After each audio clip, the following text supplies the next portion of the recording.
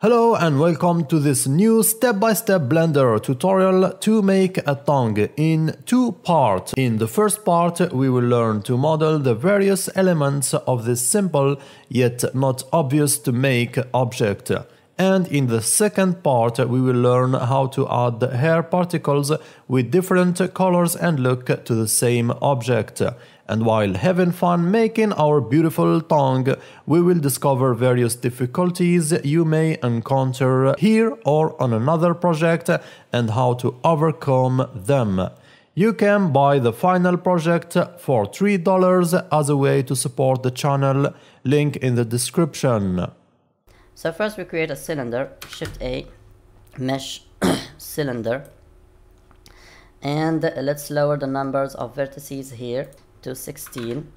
32 are too much, and anyway we will later subdivide our object. Now resize. The meshes created by Blender are very big as Z, to resize it on the Z axis only, like this. Let's do 3 on the numpad to go to this view, and now do G and move it like this under the foot. If it overlaps a bit with the foot, it's not a problem, nobody will notice. Now let's do GX to move it on the x-axis like this. Let's go to this view and do X-ray mode, and then go to 7 in the numpad. No, I'm on the upper side, so let's do the opposite of 7. What's the opposite of 7? It's 9. Yeah, now we can see the foot a little bit. So G, let's move it like this here. Maybe rotate it on the Z-axis to make this flat, this face the foot. Okay, 3 on the numpad. Let's disable X-ray mode. How about the height of it? Is it good? Okay, let's make it smaller. Again G, Z, 9 on the keyboard, and again X-ray mode. And now we go to edit mode, choose vertex selects here, and we will start to model this cylinder. So first we enable proportional editing, and X-ray mode is selected, so we know that we will select these two vertices. Whenever we select one vertex, we will select the other one. Select this guy and do G, Shift Z, so that it moves only on the X and Y axis and not the Z axis. Now we use the mouse wheel. You see the circle here. If it's small, we will move only these two vertices. If it's bigger, we will start to move more vertices. So let's make it bigger like this. You see already we have a shape that follows the foot. Let's select these two. Again G, Shift Z. We select these two, G, Shift Z.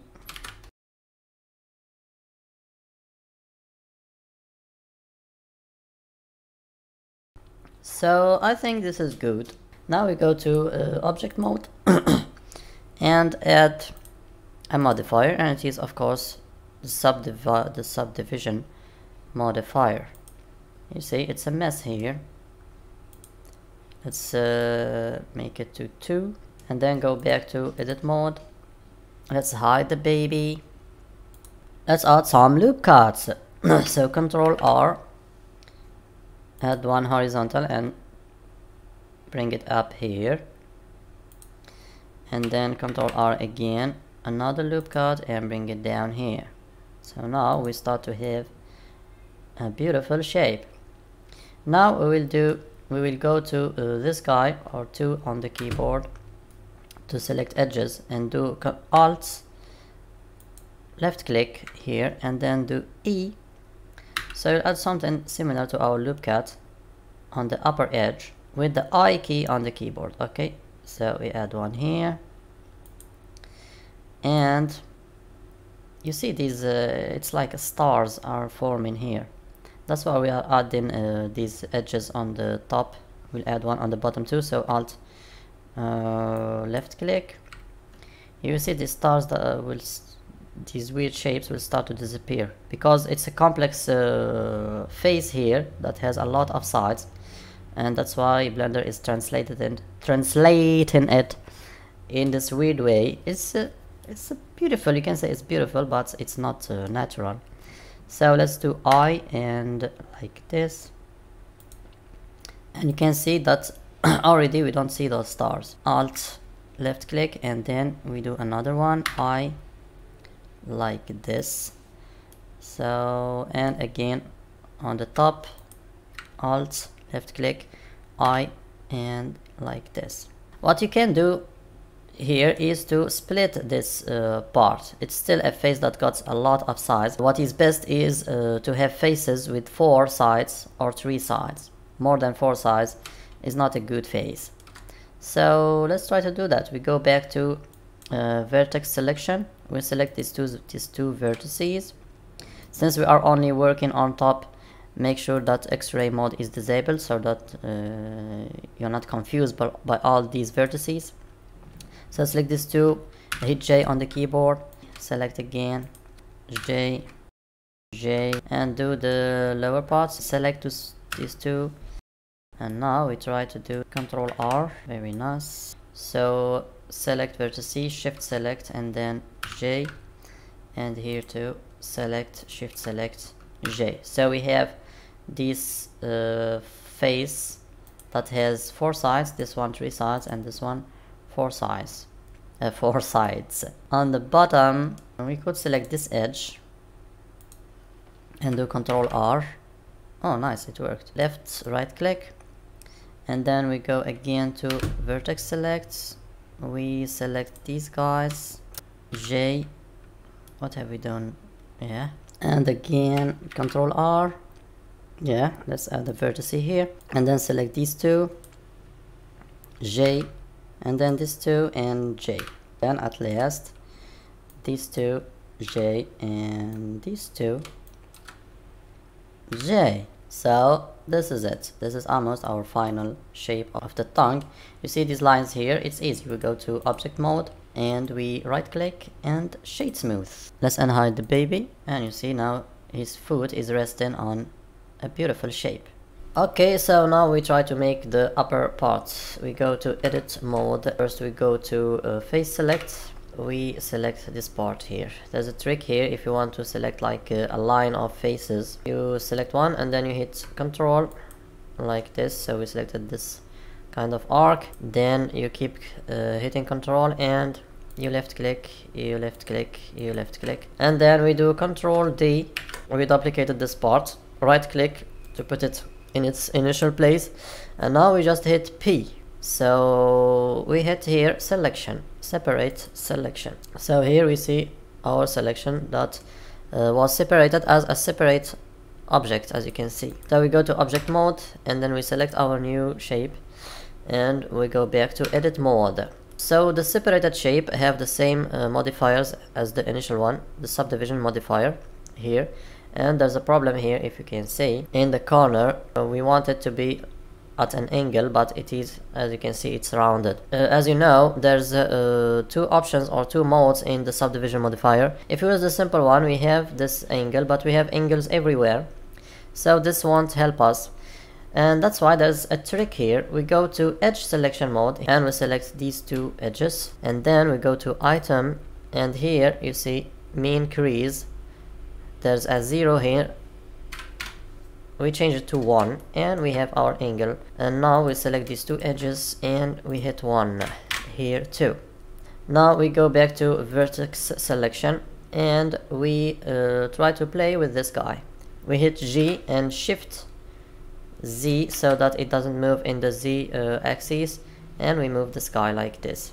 You notice that there is proportional editing activated. You can deactivate it. If you hit the numpad 7 on the keyboard to go to look at the tongue from above, from the Z axis, and we use the G, we shouldn't it shouldn't move the vertices on the Z axis. Select this, and now what we need to do is to unhide the baby, unhide the foot of the baby. All we need is his foot so that we can move the vertices to cover his foot. So let's enable X-ray mode and select this guy, and now we will move it on the X axis, and we need also proportional editing. So I think we need to hit O to activate proportional editing. Now G and Z, and we move it up. We can use the mouse wheel to move more vertices, but be careful of the edge vertice, this one. This edge vertices shouldn't move, they should stay on ground. So we hit G, Z, and then we go up like this, and we use the wheel to make this area bigger. But when you see that the vertex on the edge is moving, you go back so that it doesn't move, and you move your guy. Now we can see that it's showing from the skin of the guy. This is what we need. Okay, so we activate X-ray mode again, and we move this guy. G, you see that the edge is moving, this one. So use the wheel, lower the value from the other side. You can see here that even that we were cautious, this point was moved a little bit. So let's move it down again. G, Z, like this. Let's disable X-ray mode and see if we can fix this more. So if after everything you still have the feet outside the tongue, or the shape doesn't look well, you can make the tongue itself, make it bigger just a little bit so that it fits. You see there's a space here. Our points have moved a little bit.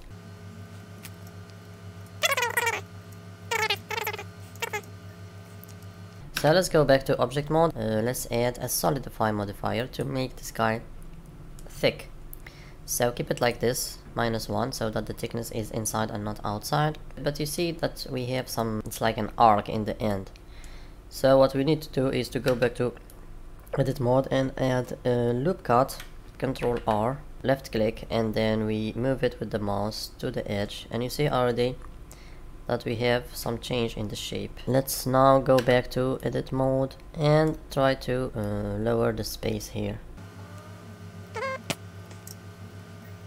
Let's try to move this guys. G, shift Z, and like this.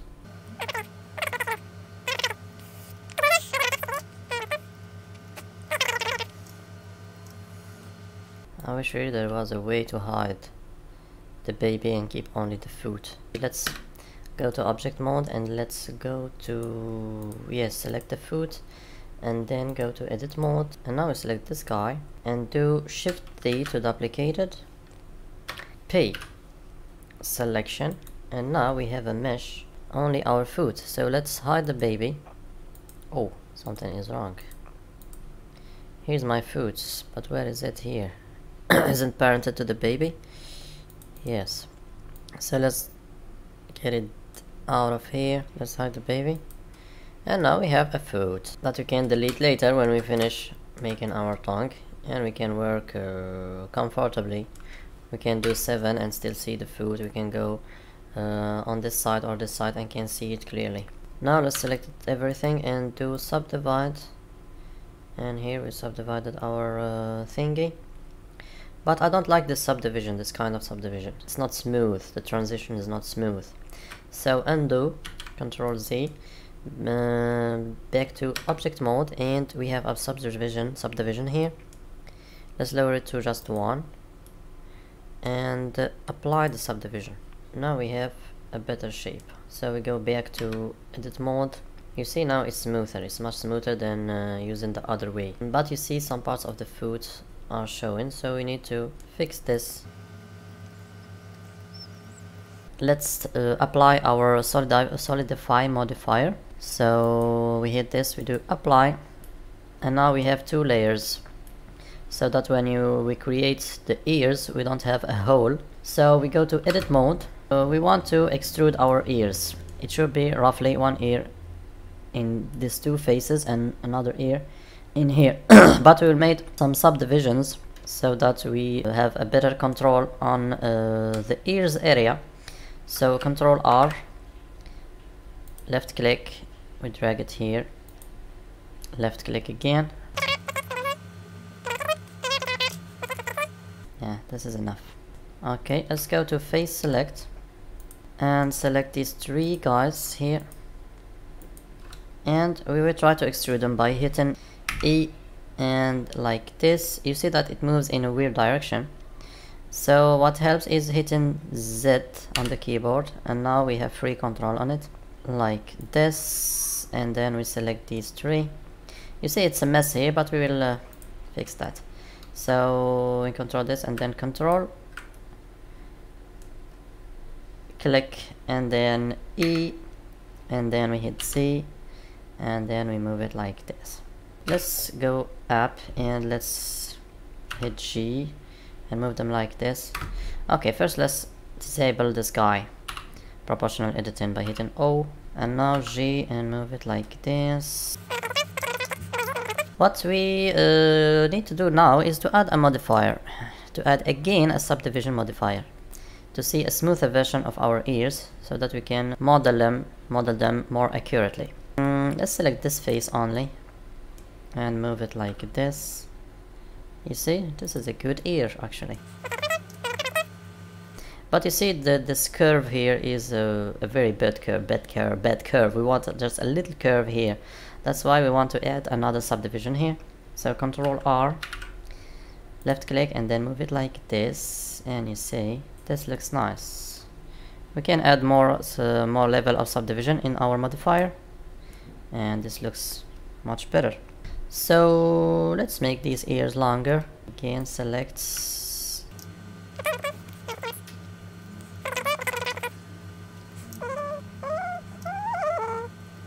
select these three faces, and let's select these faces too by hitting shift and then clicking, and then we do S, Y, and we resize them like this. What I want to do is to add some more subdivisions in here, because I want the inside of the ear to go more inside, like to be a little bit hollow here. So what we will do is just subdivide. So R, left click, and take this one here, and then R again. If we take this face now, let's do G, Y, and bring it inside a little bit like this. Now we go to the other ear and do the same. So Ctrl R,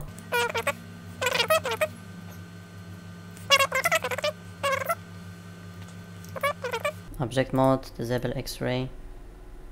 Let's play with it a little bit more.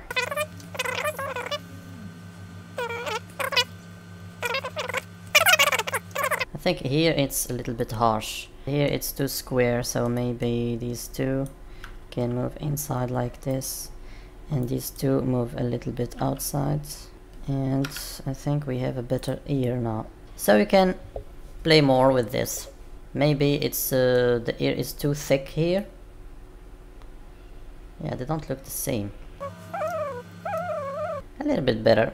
So you can play with this as you wish, as long as you wish. The problem here, I think, yeah, I think we need a loop cut here. Click R, and this is good. So this is the basic shape of our upper part of the tongue. In the second part, we will learn how to add hair particles with different colors and look to the same mesh. And doing so, we will discover various difficulties you may encounter here or on another project and how to overcome them. You can buy the final project for $3 as a way to support the channel, link in the description.